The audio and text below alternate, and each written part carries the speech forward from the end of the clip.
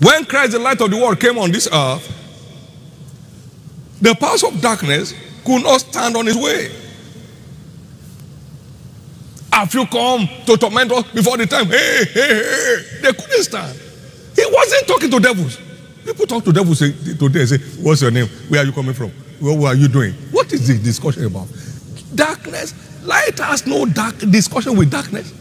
Light arrives, darkness goes. There's no point. People, all kinds of mechanicals today.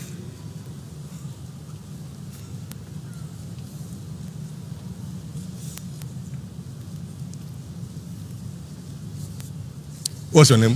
Where are you from? Are you from Jamaica? From somewhere? One time they were casting out a devil somewhere. Back then, the early days of the ministry, that demon-possessed person just stood up and gave one of them a slap. I said, my God. You see darkness trying to cast out darkness. Darkness trying to cast out darkness. I don't need that. Somebody's story is changing today. Luke chapter 8 and verse 28, please. Luke 8:28. When this demoniac saw Jesus, he cried out and fell down before him. With a loud voice said, what have I to do with you, Jesus, the Son of God? I beseech thee, torment me not. Light will always torment darkness. As long as I'm in the world, I'm the light of the world. So when the light came, darkness had no choice. Check Luke chapter 3 verse 34.